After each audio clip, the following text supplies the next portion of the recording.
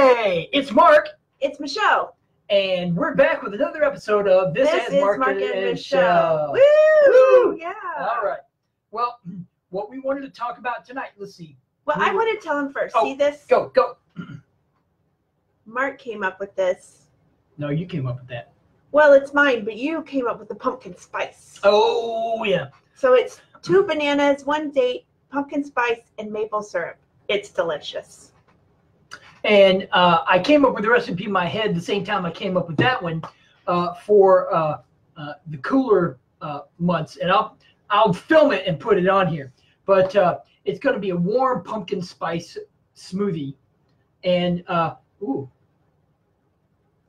just now thought of another thing. Okay. Anyway, all right, write it down. We can do pumpkin, like canned pumpkin, and then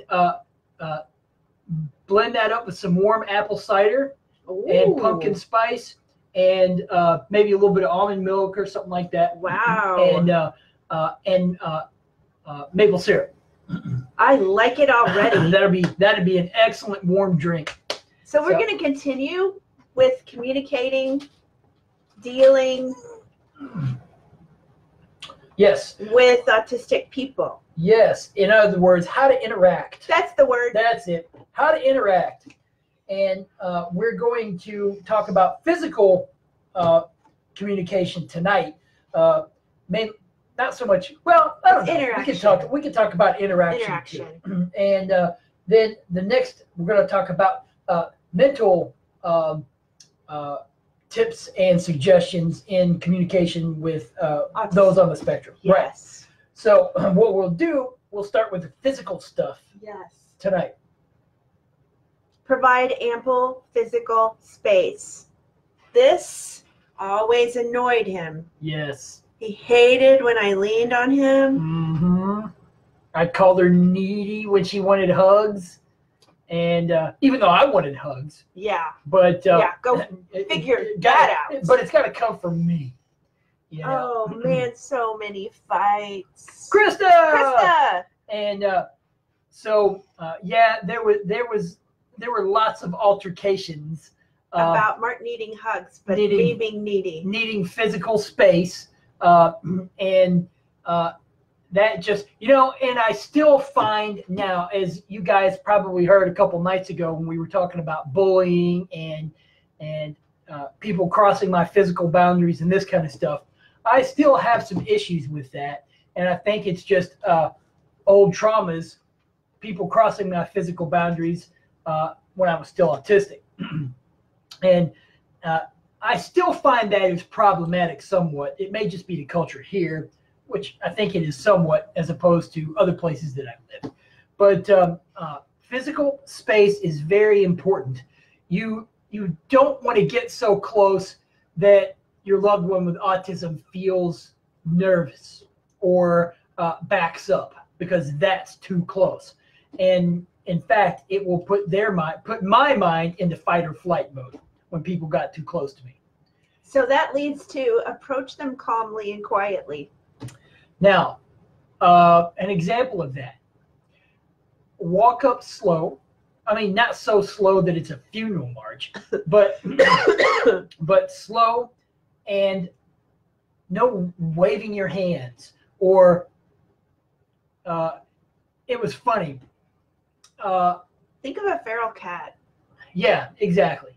I mean, not that those with autism are animals, but if you approach them the same way. I mean, Temple Grandin says this. She talks about this all the time.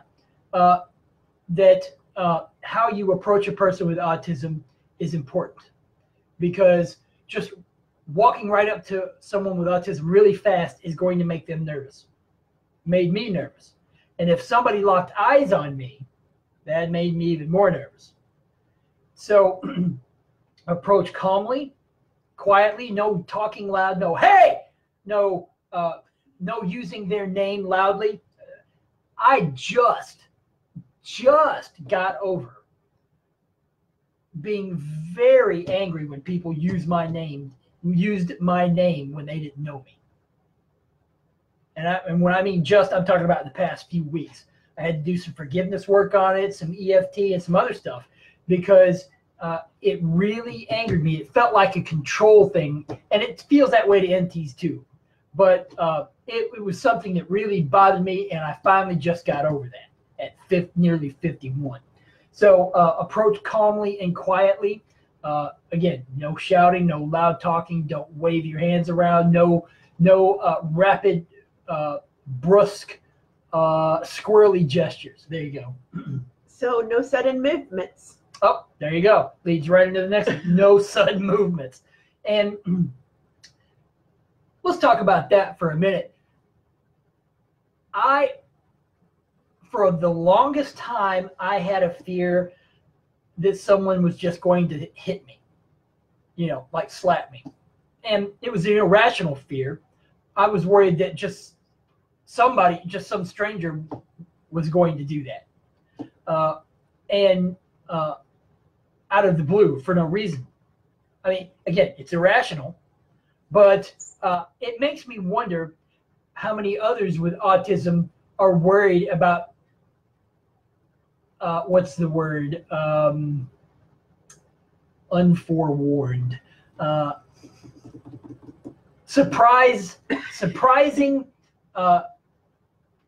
behaviors, in the sense of, well, I still haven't got the word, but what I'm trying to say, unexpected.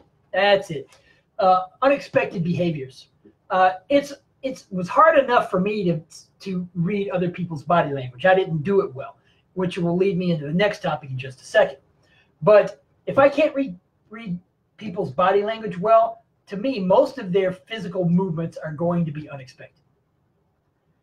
And nonverbal communication is a feature of autism. Not understanding nonverbal communication is a feature of autism. So things like high fives, low fives, handshakes, fist bumps, that kind of stuff, I had very much trouble knowing when people were going to do a fist bump, because they wouldn't say, hey, fist bump, or they wouldn't say, sometimes they'd say high five, but I couldn't read a person fast enough to do that. And so I was way late with the high five, if at all.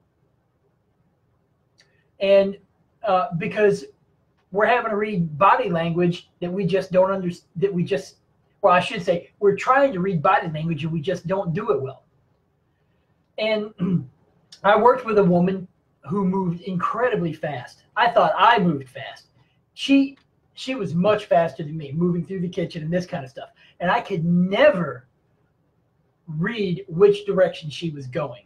And so quite often we'd be doing this thing, and the body dance. Exactly, the I'm trying to get around you dance, move out of the way. And it never worked. And so finally she got in the habit of going, or pointing. Yeah. For our podcast people. Yes, point. Yeah, exactly. She would point in the direction she was going. That helped a lot. And but if you can do that, I'd say that'd be a good suggestion. If you can get in the habit of announcing your high fives or announcing your fist bumps and giving them a second to respond, that would probably go a long way towards them interacting well with you and connecting well with you. I've said this before. I slow my brain down like 5 times when I'm teaching autistic people. I also slow my body down. I just realized that. I go very much slower. Well, and that's because, as you've said before, you have to give their brains time to catch on to what is going on. God knows I had to have a lot of time. H&J!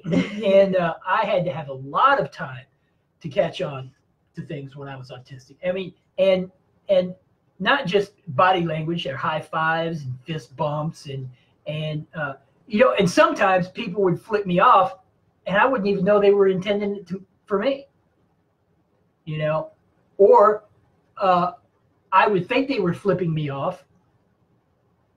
Well, never mind. That's the same thing as just said. Okay. So anyway, hey, Marlo. And so you've got to give their brain time to pick up on what's going on. Just slow down. Yeah. Everything. Uh-huh.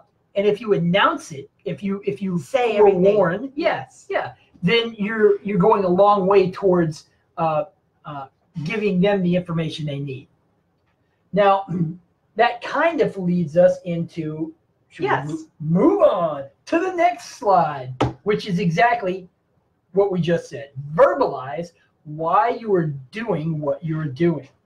Now, Michelle can really talk to this point because she has to do this every time one of our autistic students comes. I don't even wait for them to say why anymore. I just say why. Because they can't feel the why. They can't implicitly understand. The why is in the implicit. It is. It is. It is. The answer to why is in the implicit. Agreed. And I only picked up the implicit why once I was in recovery. Tell us what implicit is, Mark. Implicit is the bits of information that you don't speak out loud that are necessary for someone else to pick up to know exactly what you mean. And they're highly emotion-based. And intuition-based. And intuition-based, yes. I mean, because there's a certain amount of intuition that probably does not work for most autistic people. It didn't for me. And so going through recovery, that intuition came on. And so I was able to, it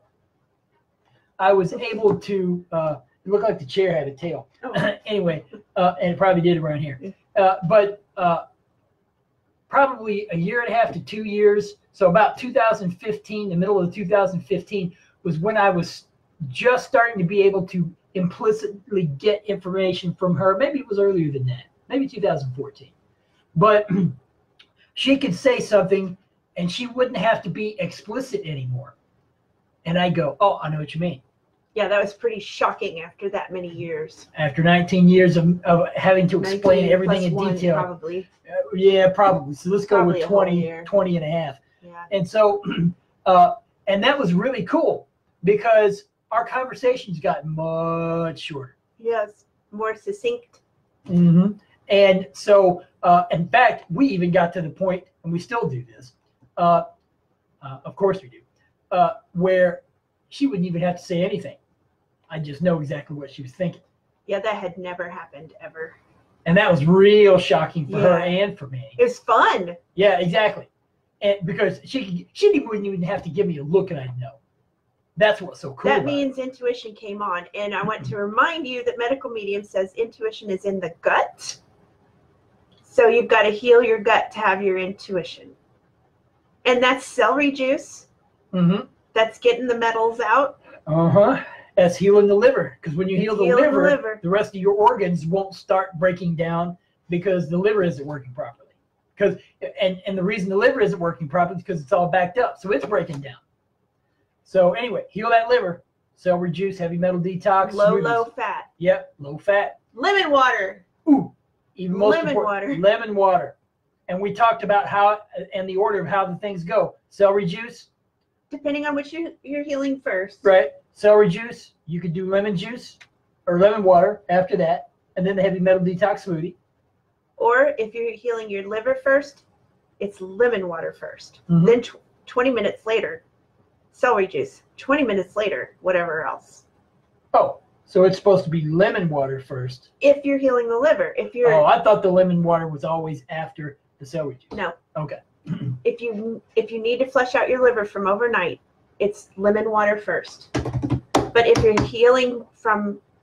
you're focusing on viruses, it's celery juice first. Okay. All right. Well, I'll remember that because I probably need to do the lemon water first. So, but let's continue on. Yes. Explain what is happening in a situation. Because when you do that, you don't usually have to explain why. Well, and that's really is the why. Yeah. So you'll have to give a verbal explanation. You say, I want you to do this, and this is why I want you to do it. Right. And you say all the words. Mm-hmm. All the words of what you want them to do. Yes. Give advanced notice of change in routine if possible. Okay. That's good advice. Doesn't always work. That's why I said if possible. Right. Because I distinctly remember, this is probably 2008 or 2009, before we moved from Clifton and in Atlanta. And I remember you telling me, okay, well, we're not doing that today. We're going to someplace else. And I melted down over that. And you said, I told you 3 days ago. That's what you said. And I remember that. I'm like, huh. I don't remember that one. It must have been really traumatic. Which is why you don't remember it. You're blotting it out. I blocked it out. But I totally remember that. And I thought, man, she told me, gave me plenty of notice, but I'm still upset about it. And I remember thinking, I'm like, why am I upset about it? I never did figure it out until I realized I had autism about 2 or 3 years later. Yeah. And but now I realize routine is so important. You guys know this because you've got kids.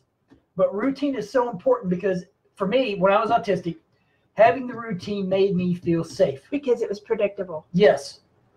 And because of the predictability. Maybe the predictability made me feel safe. Well, yes. That'd be what it is. So give advance notice of change in routine if possible. Yeah, it was pretty bad because I was a wanderlust person when we met. And I liked road trips. I liked day trips. And we took lots of road trips. And we lived in Georgia, in Atlanta. So the mountains were all around us. And I wanted to go a lot. And he never wanted to go. And he complained. And I'd drag him along. Look at that. I'd drag him along. He'd have his nose in a book. And I would say, look at that.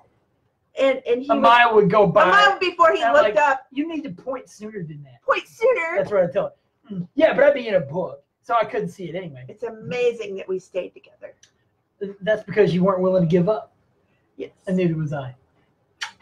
And so, all right, that brings us on to the next one. Know that the autistic emotional state is affected by their mental state of frustration and anger without regulation. Wow, did I write that? You must have, because I don't write that. But it's I'm not true. sure what it means. Well, in other words, quite often, when I was autistic, my mental state was definitely determined by how much frustration and anger I had. And the last two words, without regulation, yeah, my mental emotional state was unregulated all the time. And it was interesting to go start recovery, be on it for like a year or 2 years, and then hear somebody say, well, have you ever heard of emotional regulation? And I was like, no. So I learned about it, and it's the ability to express your emotions at appropriate times, your ability to manage your emotions at inappropriate times, and then later express them or not, And I'm sure it's more complicated than that, but that was the basic things to me. But when I was autistic, I did not have the ability to regulate what few emotions I could feel. And mainly because they were so under the radar, it was hard for me to know I had things to regulate, emotions to regulate. So most of the time, there is frustration and anger determining any emotional state for most autistic people. And all you have to do is deal with a bunch of angry autistic adults because they're angry all the time and frustrated all the time. Look, I get it, but those are the two main streaks that they have running through their lives is anger and frustration, because I did, and now I don't at all. That's because we curbed your strep. Well, a lot of it. Yeah, if that was it, and the metals as well, I think. Well, definitely, but the strep was even when you were on the GAPS diet. The pandas mean? Whatever you would take the garlic for. Yeah, that worked. The negative mindset, the anger that would come out of the negative mindset, then the frustration that would come out of the anger and the negative mindset. And because after you got rid of the metals, you would still have that happen. You have still had that edgy. Yeah, a little bit. It hasn't been nearly as bad as it was. I mean, because this second round, these last few weeks of us doing the heavy metal detox has gotten rid of so much that it doesn't come out as strongly as it did, I don't think. I mean, what do you think? Well, you haven't really had one since this latest round. I'm talking about since that first month that we did it. About January 2018? Yeah. 2018. Yeah, right. Right. Mm-hmm. You got rid of the metals, and that really changed you a lot. Yeah. But when you would eat strep foods or something, it would really come back, that anger and frustration. Yeah, yeah. Well, it would come back really strong, but I think that it has come back a couple times on the medical medium diet, just not as strong. Right, because you fed the virus or the strep. So I'm saying it's different than metals. It's a different side of autism. Okay, all right. And that is, we can recap these real quick for everybody because that was the last one. But I guess the suggestion we might put with know that autistic emotional state is affected by their mental state of frustration and anger, unregulated frustration and anger, is unfortunately you have to walk on eggshells. Yes. And I'll be honest, it really bothers me when I have those come back, when I have those behaviors come back now, because someone from Austria. Hey, that's cool. Christine, how are you? She's eating breakfast. Advance notice never works with Valerie. It gives her too much time to stress. You know, I hadn't thought about that, Krista. That's probably a good point. Yeah. I guess it depends on what it was. I would probably have stressed out too. So maybe that's why Michelle sprung it on me at the last minute. We're taking a car ride. I only sprung it on you if it came up at the last minute. Well, that's true. It wasn't safe otherwise. Right. Well, either way, it isn't going to be safe. So again, back to the eggshells. Yeah. So for the most part, with autistic adults and maybe kids as well, probably it sounds like kids as well from what I'm hearing, you have to walk on eggshells all the time, and that makes for a lot of stress. Well, and it gives caregivers, there is an actual syndrome. Was that Cassandra syndrome? Cassandra, for caregivers of autistic people. I didn't know that until someone else told me that I had the symptoms of it that I had described. I've gotten rid of them now because I did a lot of work on myself. But there is an actual syndrome. Feel like you're being held hostage by the autism. I guess that's probably the easiest way. You can Google that. Yeah, the Cassandra syndrome. Look it up because I think a lot of you will fall in that category and you'll find it interesting to learn about because it'll help you get over it. So, even more so if it's your husband. Or your spouse. True. All right, let me quickly go over these. Physical tips. Provide ample physical space. Number 2, approach calmly and quietly. No quick squirrely gestures. Don't be loud. Don't use their name loudly or anything else. And have a calm voice when you talk to them. No sudden movements, right? No squirrely movements. Don't wave your hands, that kind of thing. All right. Mental tips. Number 1, verbalize why you are doing what you're doing. In other words, tell them why you're doing what you are. Number 2, explain what is happening in a situation. In other words, tell them what's going on in the process. But that's all. Usually that's telling them why as well. Give advanced notice of change in routine if possible. Unless it's Valerie. Right, or me. Because it depends on the situation, I guess. It really does. So again, eggshells. Know that the 4. Know that the autistic emotional state is affected by their mental states of frustration and anger, which are unregulated. So again, you're going to have to always approach with eggshells, like we're walking on eggshells. So, well, is there anything else we want to talk about? I was just remembering that, if I have to change something up in a routine of a lesson, I'll say, okay, now we're going to do this instead because I want to see if you can whatever. So if you couch things in terms like that, it goes over a little better because I have one who's pretty severe and he says, okay. That story reminds me of how stuck my brain would get on one thing and then having to change and focus on another project or task was incredibly difficult. So I would give him time to transfer the thought to whatever. Yeah. Sometimes it took me weeks. Yeah. I mean, no joke. I mean, I couldn't do homework very well because I couldn't focus. But secondly, even if I did sit down, I might get involved in it, and keep pushing through it. But then I'd have other homework to do, and it was just so difficult to stop doing zoology and move over to molecular and cellular biology. It was just like, oh, so it'd take me an hour or two just to transfer over. You know, difficult. You needed to be able to tell yourself, okay, now I'm going to do this now because I need to do whatever. Yeah, telling myself anything didn't work like anybody else telling me. Right. So, well, guys, that is us for tonight. Keep doing the celery juice, and the lemon water, and the heavy metal detox smoothie. Thanks for joining us, Christine. Exactly. Have a good day, and we'll see you guys tomorrow at 10:45 p.m. Bye, guys. Bye.